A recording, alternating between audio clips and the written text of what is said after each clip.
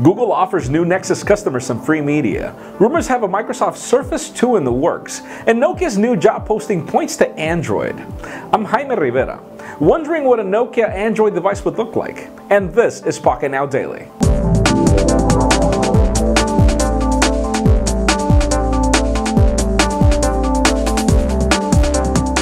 That's right, if Nexus devices are your thing this holiday season, Google seems to be offering free media to new customers. The reason why I say it seems is because even though the movies being offered are not jaw-dropping, it's always great to have a free copy of Transformers: Dark Side of the Moon. But the problem is that they made this same offer when the Nexus 7 was launched, and I never got my free movie. So check out Google Play and leave us a comment if you really got the movie or not, because I didn't. Now, Android 4.2 seems to have more glitches than we expected. I, for one, created a family account for the Nexus 7, and now I can't log back on to my old administrator account because it doesn't remember my password. Other people are complaining about opacity in applications, meaning that they're running a game and they can see another application in the background for some reason. So leave us a comment if you're having these issues, and Android 4.2 point something to fix these issues couldn't come soon enough. I can't even wipe my tablet now.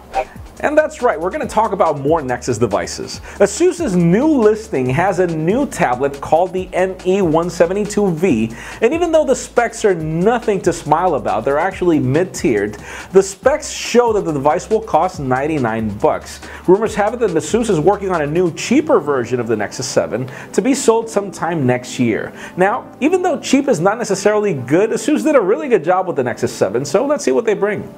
Microsoft is already rumored to be working on new Surface devices for next year, though this time, instead of launching two tablets that look the same but don't have the same operating system, Microsoft apparently will bring an 8.6-inch display for the Windows RT variant, and then they'll bring the 11.6-inch display only for the Pro version.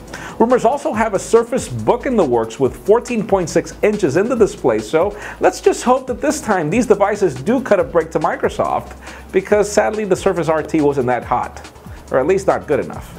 And finally, for the unexpected news of the day, Nokia's new job posting points to them looking for a Linux engineer, and we all know what Android's made of. Now, some of us believe that all this has to do is with Nokia apps, but others are speculating that Nokia's becoming tired of waiting for Windows Phone to take off after 2 years, and we don't blame them. So that leaves us to the question of the day. Would you think that Nokia would actually ditch Windows Phone to move on to Android? In my particular case, I would love for them to do so. I would love to see a Nokia beautiful device having Android, stock Android hopefully, but leave us a comment down below. And if you want an earlier scoop of everything that's happening in the smartphone and tablet world, make sure you follow us on Pocketnow.com. Please give this video a thumbs up if you like what you saw. I'm Jaime Rivera. Thanks for watching.